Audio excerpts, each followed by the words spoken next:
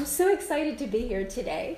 It is the first time that I'm doing a live stream, and it's something I've been looking forward to because I've done a lot of television, but I haven't really done this live in front of an audience that's going to be interacting with me.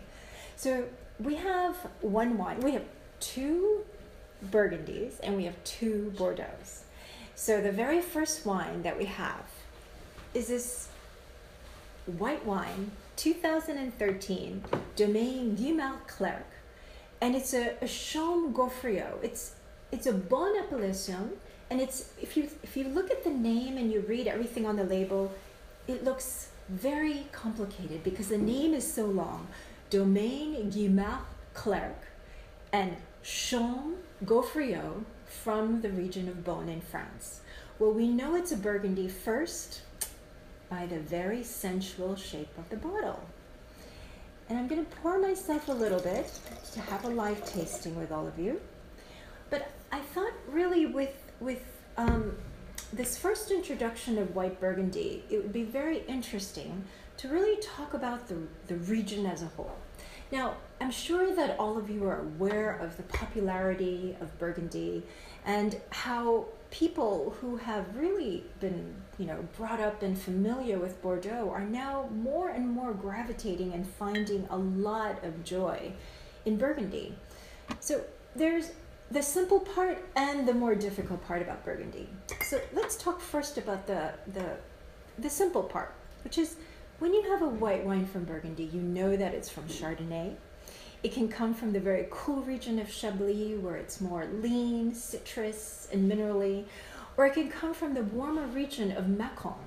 But here, for these two Burgundies that we have, we're coming from the heart of really classic, very highly collectible, and the most well-regarded Burgundy. It's the heart called the Côte d'Or. And it means Côte are the hills, and d'Or means the golden slopes. So it's the golden slopes of Burgundy that really offer you the very best white from Chardonnay and red from Pinot Noir. This vintage is a 2013. And for Burgundy, 2013, 12, 11, 10, all these vintages have a lot of meaning because for all Burgundy wines, the climate is really on the borderline of ripening Chardonnay and Pinot Noir properly. What that means is that not every year are the grapes fully ripened. And there's a lot of weather climatic challenges. And 2013 was one of the vintages that was quite challenging, especially for reds. So the quantity was very small because there was a lot of sorting. But for white wines for 2013, there's a lot of freshness and concentration. So this has a beautiful lemon color. The nose I love immediately because it's not fruity. There's no tropical fruits here. It's all about minerality, sensual, citrus. And I made notes on this wine already. And the word that came to my mind over and over again is that this white is lively. It's energetic. It has energy, like electricity running through the wine because of its acidity.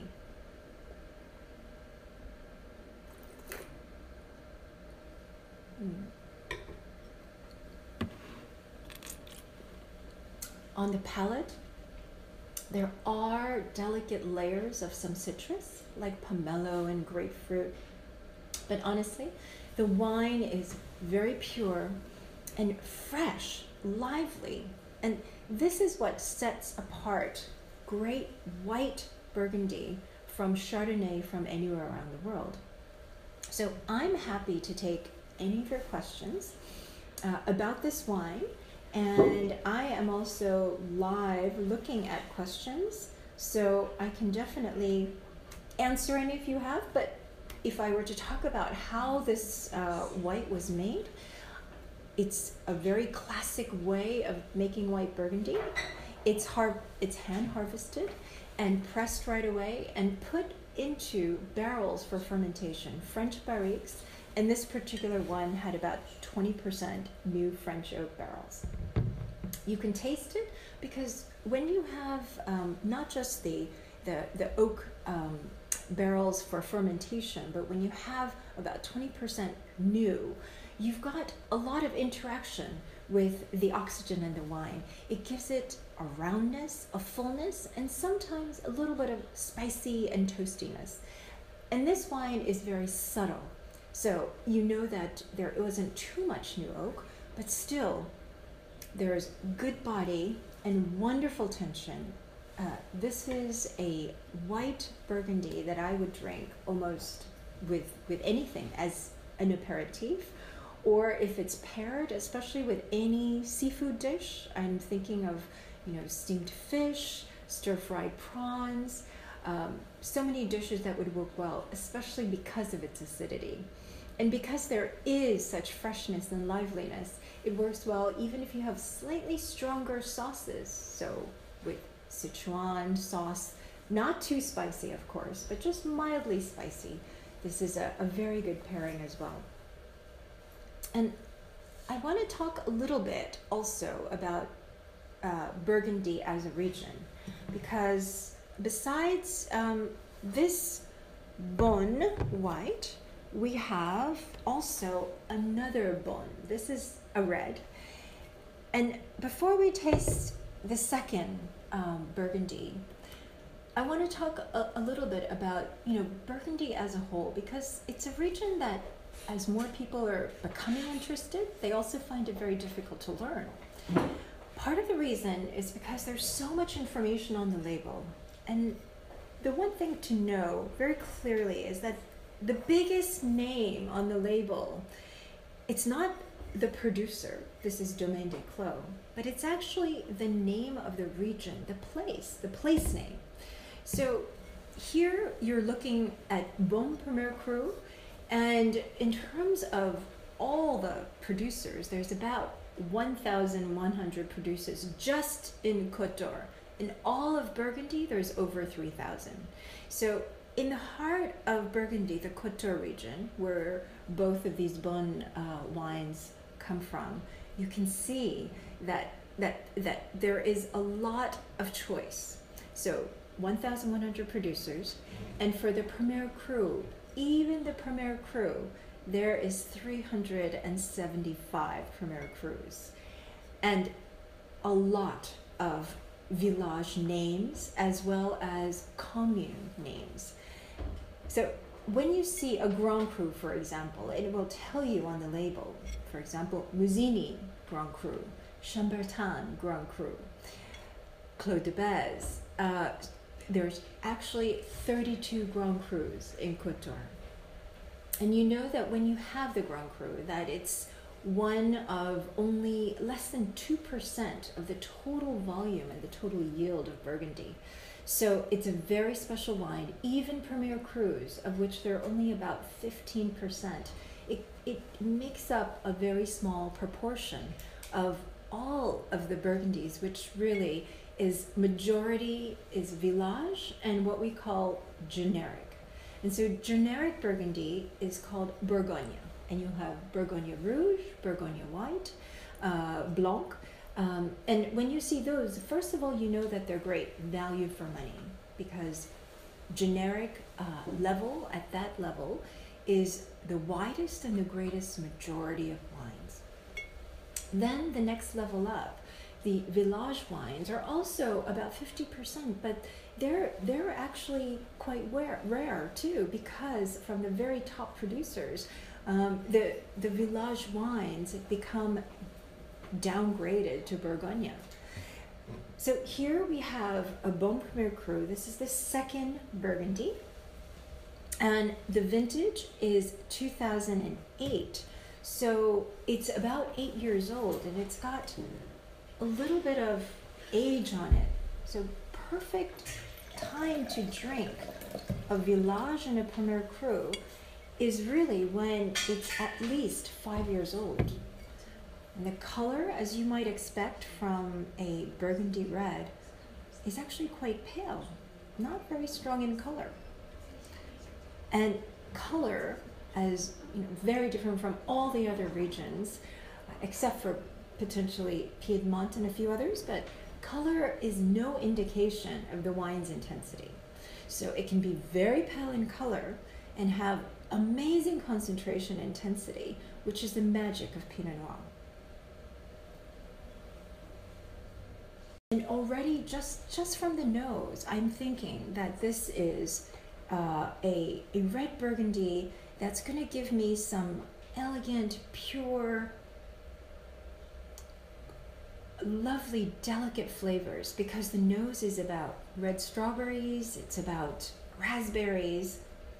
It has amazing intensity of floral notes, which very few young wines, and this is an 8-year-old Burgundy, have at this stage, because you can get violets and jasmine and some really great floral notes from Bordeaux, but it's not that common in a wine that's less than 10 years old. So here, this is the magic of Bordeaux, where you see that Bordeaux has the structure and the grip and the palate intensity, and here with Burgundy, it's totally the opposite. You can almost not drink it and enjoy the wine just from the nose. And I think this is one of the reasons why I love Burgundy so much, because there is this sensual quality. There is the intense perfume, so the joy and aroma of what you get just on the nose is as much as what you get on the palate.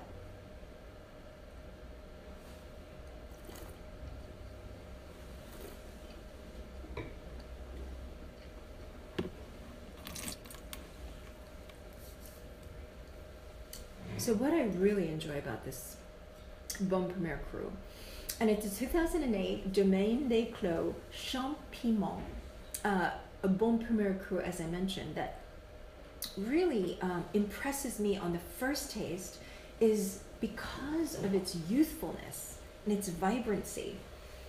And not every wine, especially a Bon Premier Cru at this age, has that kind of lift and aromatic intensity, as well as this freshness and acidity. And the tannins are absolutely silky. And what is great about Bon Premier Cru is that it's one of the underrated places in Burgundy that you can go for great value. And why does it have such great value? Well, among all the Premier Crus in Burgundy, Beaune is the largest village. So in Beaune itself, there are 411 hectares, which is a very large area for Burgundy. And that means that you get a wide range of, some good, solid Beaune, but also very exceptional Beaune Premier Crus. And there isn't any Grand Crus in Beaune, so there isn't the prestige that you might have for Gevrey-Chambertin as a village. Is considered very prestigious because there's so many great Grand Crus within Gevrey-Chambertin. But Beaune doesn't have any, but it has numerous very good quality Premier Crus. The second reputation of Beaune as a region, and why it isn't so expensive, is because there are so many negociants. Jadot, Drouin, Bouchard, all great negociants that are based in Beaune and making quite a lot of Beaune. And people think it's because of the volume, because it's negociants rather than domains. And we know that negociants are the large brokers. They don't necessarily all own the vineyards, but they do buy from all the best farmers. When you compare them with the small domains that cultivate and take care of their own vineyard, we have this perception that maybe the domains are better. They certainly often are more expensive. But what's really wonderful about a domain like Domaine des Clos, it's a very small producer actually in Beaune, 6 hectares, owned and started not that long ago in 1995 by Grégoire Bichot. He's done a fabulous job in the last 20 years, really building a reputation for very solid, lively, very pure, elegant wines that actually, even for a Premier Cru, lasts pretty long. And I would think that this wine, 8 years old, can still go on for at least another 5 to 8 years very well. And at a certain point, probably in the next year or two, we'll start to get a bit more of the developed aged characters. What I love about Burgundy, when it gets a little bit more maturity in bottle age, for a Premier Cru between 8 to 10 years, you start to get this secondary bottle age characters. You'll find here you hardly find any, but you'll find some sweet spices, maybe some leather. You'll find hints of black truffles, some mushrooms, and they develop another personality, another level of appreciation, which I also really love. So 2008, again, for Burgundy, it's very important to talk about the vintage.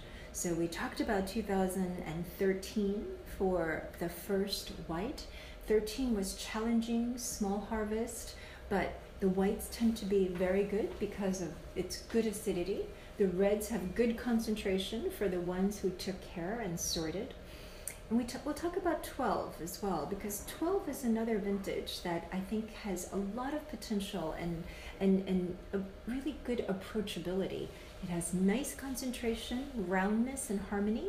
It wasn't one of the most intense vintages, but there's a lot of harmony in the 2012 vintage. Then we come to 11. And 2011 was a light vintage. I call it the dancer, the ballerina, who there's no weight, there's no heaviness. Both the reds and the whites have this wonderful lightness. And again, like the 12, the fruit has a very good approachability.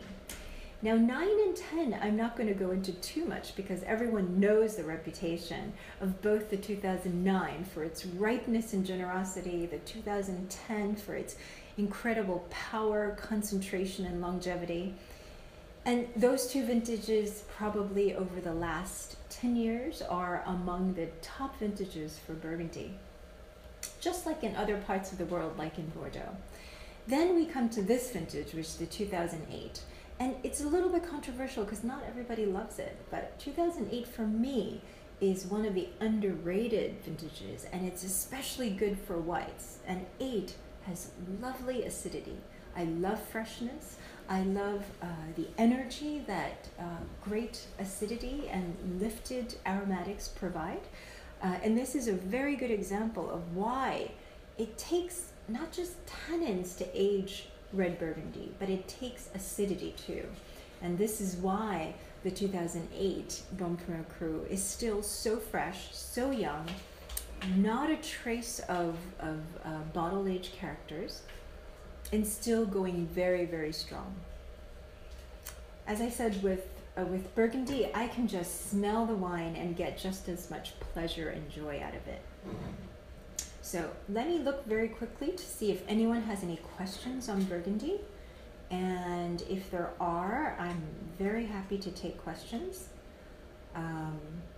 So far, let's see. I don't have any specific questions right now, so I'm going to move on to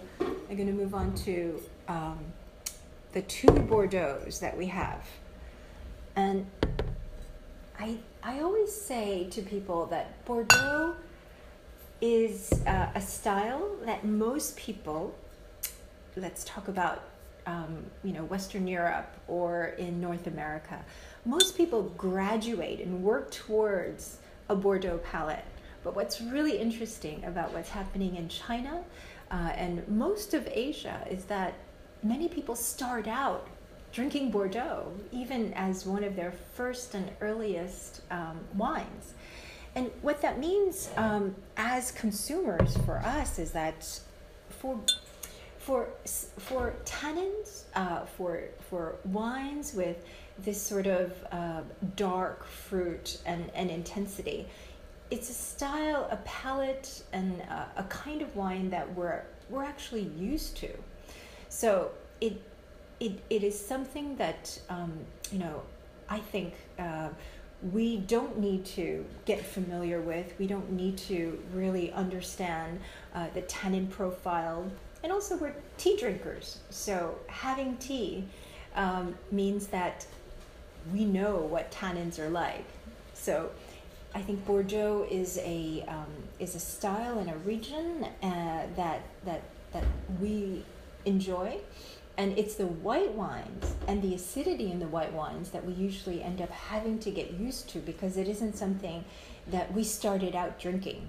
And for most of the rest of the world, it's very interesting because it is white wines with acidity and sometimes some sweetness that most wine lovers start with, and they get used to the acidity, they get used to the lightness.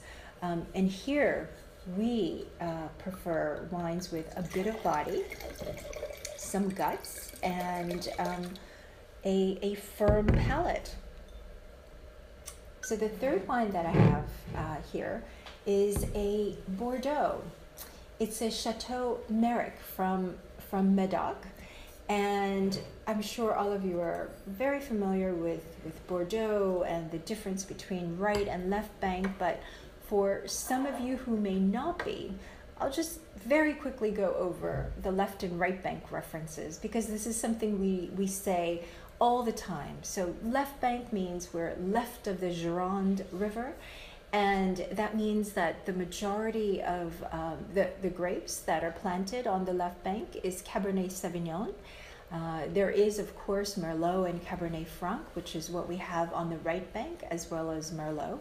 But it's definitely, in general, not the key central figure. But of course, this varies very much, because some of the second wines of the top Cru Classé, for example, in Bordeaux, the second wines are often made up of a majority of Merlot. And why? Because Merlot is softer, it's more approachable, it's round, and for second wines, it's meant to be consumed and enjoyed earlier than the Grand Vin. So this is a strategy that a lot of the chateaux in Bordeaux use. So Chateau Merrick is a very old property, and you can see that really that the chateaus, when you start from the center of Bordeaux, moving down to the Grave, Pessac-Léognan region, historically, this is where the really old plantings of Bordeaux started from 300, 400 years ago, and way back even during the Roman times, like 1,000, 2,000 years ago. So the center of cultivation and vineyards started out in the Grave region near Bordeaux and spread north and spread east. And here in Medoc, you see that with Cabernet Sauvignon, which is the majority, this particular blend is about 52% Cabernet Sauvignon and about 34% Merlot. And the rest is actually Petit Verdot, which is quite unusual. Petit Verdot, a variety that takes quite a lot of warmth, sunshine, and warmer weather to ripen, is not particularly favored in Bordeaux because not every year is warm enough. About it briefly in Burgundy, but in Bordeaux as well, 2011 was considered a very light vintage. And what that means is it took quite an effort for the chateaus to get the grapes ripe. So often they had grapes that came in at less than 12% alcohol, so they had to chaptalize up to 12.5 or 13%. And chaptalization, just adding a little bit of sugar during fermentation, is an absolutely natural process that a lot of French producers use. The nose on this Chateau Merrick is very classic Bordeaux.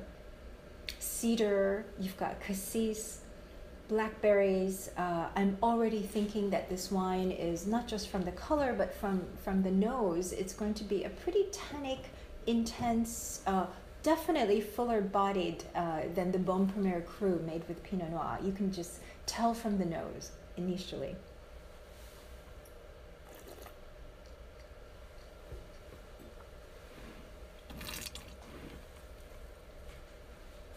Now, what makes a very good Cru Bourgeois? Because we're not looking at the Cru Classé, we're looking at one of around 250 Cru Bourgeois. This is a classification that came right as a reaction to the 1855 Cru Classé, where you had over 60 top chateaux classified in 1855, first growth, second growth, third, fourth, and fifth growth. And then the hundreds of very good Bordeaux producers said, well, what about us? You're only classifying the top 61. What about the rest of us? We are also very good. Among the 7,000 producers in Bordeaux, we're the handful that are really good. So in 1932, the Cru Bourgeois classification was established. And at that time, there were about 444 chateaux that got the classification of Cru Bourgeois. And then it became a renewable effort where you had to be classified every 10 years. And there was a little bit of a scandal in 2003, which meant that they thought that the tasting panel that made up and classified the Cru Bourgeois were actually biased and not impartial. So in 2007, they changed, they were taken to court, and there was a big court case. And since 2010, the Cru Bourgeois name came back on to grace the bottles of Bordeaux. And this is a pure tasting and quality about the wines assessment rather than the reputation of the producer. And this is done by an independent party. And this wine obviously made the ranking of one of the 250 or so Cru Bourgeois. So out of the 7,000, it is chosen as one of the few hundred that have a certain quality level. So it's a quality assurance, even at a Cru Bourgeois level, that you can find, which often offers very good value. And on the palate, this Chateau Merrick is really round. The tannins are not harsh, and one of the biggest criteria or judgment on how you assess whether a Cru Bourgeois and a Bordeaux has the quality level you're looking for is on judging the quality of the tannins. How much is there? So there should be enough tannins. The level should be medium to high. What is the quality, the texture? Is it grainy and coarse and rough? Or is it smooth and velvety? Is it really silky and soft? This is somewhere between velvety and smooth. So there is no coarseness at all. The tannins kind of glide over your tongue. And there's just this wonderful balance and a good freshness.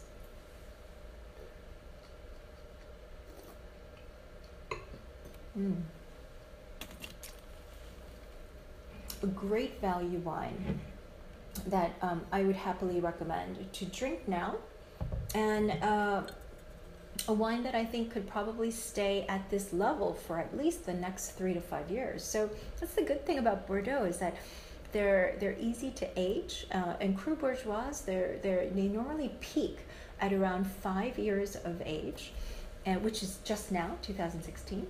And over the next 3-4 years, they're at their peak and at their height. You enjoy them, and you can probably keep them for several years longer. So the lifespan is about 10 years, and we've just hit the peak for this Cru Bourgeois. The next wine that we have is one of my favorites. This is Chateau Beauséjour-Bécourt from Saint-Emilion. And I'm going to pour myself a little bit here.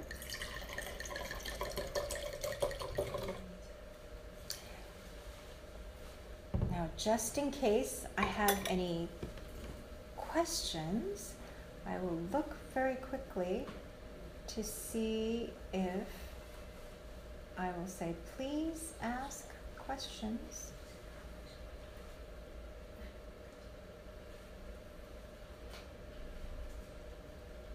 Okay.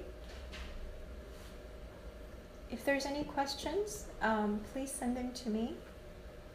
I'm still waiting, but let's talk about this last Bordeaux. This is our fourth wine. And now we've moved from the left bank to the right bank. And you can see that when you're moving in Bordeaux, there's not just a difference in scenery. If you're in Bordeaux, you'll notice that on the left bank, especially in the heart of the Médoc, Pauillac, Saint-Julien, Margaux, you're going to be driving through these grand, beautiful chateaus. And chateaus are castles.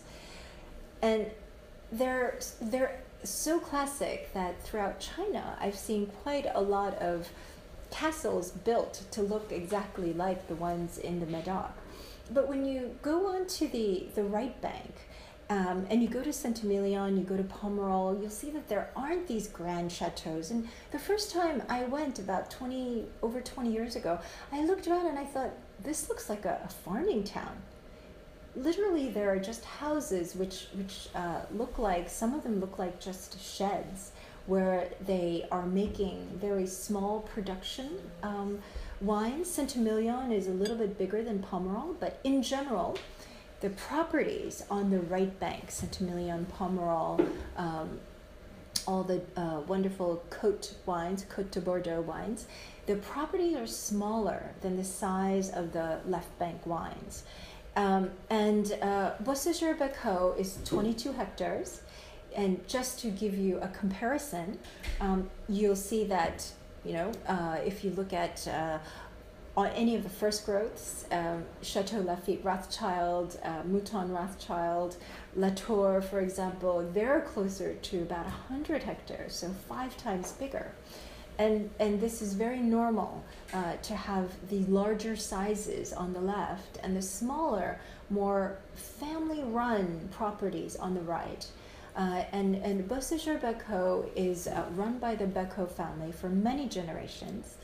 And there is a lot more of the artisanal history. So if you're the type of person who enjoys wine, made by smaller families, more artisanal in the way that it's made, and the fact that there just aren't as many wines in the marketplace, then especially Pomerol and the right bank is where you should go.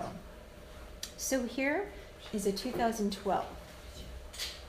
And 2012 in Bordeaux is considered a very solid vintage, a good vintage, not a great one like the 2010 or the 9 or the most recent 2015, but it's considered a very solid vintage. And I think I like good vintages like this because they're not so overpriced like the ones that everybody is going out to buy. But at the same time, I know that the majority of the properties produced wines of good concentration, good ripeness, balance, ripe fruits, as well as good acidity. So the first thing I notice as a difference between the Saint-Emilion and the Médoc is because of there's a sweetness. And there are more spices, more sweet spices like cinnamon and nutmeg. And I do get some cedar box, but it's not as prominent as in the reds of the Médoc.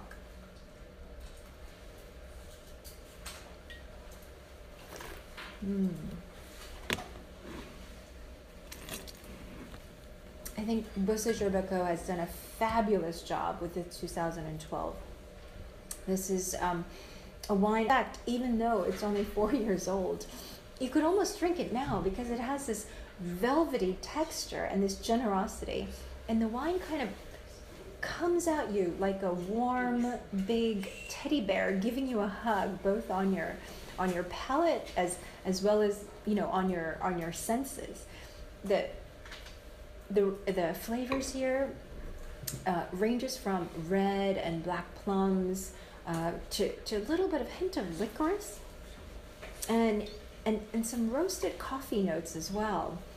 It's a beautiful wine with great concentration, and here it's not just the quality of the tannins as there was in Chateau Marek, but it's also the length and the power and the intensity that just lingers And here is where the quality assessment for the great wines of Bordeaux comes in. It's in the finish, it's in the concentration, it's in the layers and the complexity. And this wine has all of those things. And although it would be a shame to open it now, I really think it's a style of wine because of applications. Because we know that on the left bank, we've got the classified growths. There are 5 levels from first growth down to 5th. Saint-Emilion actually, as a region, it's a pretty large region, especially compared to Pomerol, has 4 levels. And most people think of, oh, Saint-Emilion has the Grand Cru Classé as one level, and of course Grand Cru as another level, but within it, there are also different layers. So let's start at the very top for Saint-Emilion. So you have a classification called Premier Grand Cru Classé, and that's at the top of the level. And even within the Premier, it's divided up into Premier A, which is the top, and B, which is the second level. And if you look at the most recent classification of Premier Grand Cru Classé, you'll see that A has 4. 2 properties, which is Angelus and Pavie, was promoted to A. And the 2 that have been at Premier Grand Cru Classé A for a long time is Chateau Ozone and Cheval Blanc. Then we have the B, which has about 14 chateaux. Then Grand Cru Classé, as a classification, has another 63. So in that sense, it's very close to the left bank in having around 60, 70 classified producers. Now what's confusing is the Grand Cru, Saint-Emilion Grand Cru, of which there are over 200. And that gives you a very confusing classification, because you think that if it's Grand Cru, it should be just as good as the Grand Cru Classé. But it is very important to look out specifically for Grand Cru Classé. Now, why don't I make sure that I try to take a few questions. Now, maybe I can be given some questions, because on my WeChat right now, okay, let me see if there are any questions.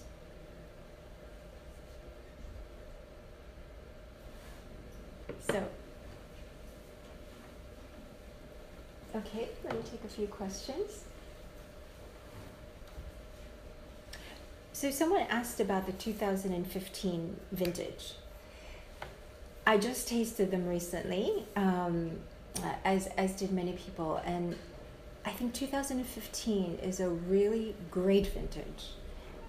There was some controversy that there was some inconsistencies, but the way I judge the vintage is really how good are the basic wines, how good are the basic generic Bordeaux, how good are the Cru Bourgeois, not just the top wines. The top wines all made very, very good to excellent wines in 2015, but at the very generic level, like the Chateau Merrick and others at that Cru Bourgeois level made excellent wines in 2015. So in my opinion, 2015 is maybe not as good as 2010 vintage, but it has all the criteria to make it among the top vintages over the last 15 to 20 years. So I would highly recommend the 2015 vintage to buy, even over the 09 and 15 at the moment, because a lot of the chateaus understand that we were burnt from the high prices of 09 and 10, so they brought the prices down in 15. So there are a lot of wines that offer very good value. Now, let's see if there's any other questions.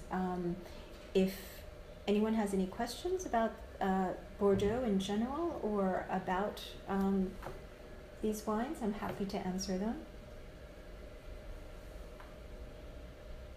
Okay. Now, I think that someone asked about the Saint-Emilion wines and how they differ from Pomerol. Now, the difference is really in the grape varieties that are used, because Pomerol is majority Merlot, so there's a roundness and even a kind of intensity and sweetness and spices that is very different, because in Saint-Emilion there's a kind of an equal number of Cabernet Franc and Merlot used in the blend. So this is a very good blend that I think Saint-Emilion producers can refer to, because they can, depending on the vintage, they may use more or less of the Merlot or Cabernet Franc. So I hope that I was able to answer some of your questions, and that you can get more information all online, including my tasting notes and the ratings and background information on Saint-Emilion or any of these classifications on wineworld.com. So it was a pleasure, and I really enjoyed having this live stream. Thank you, everyone.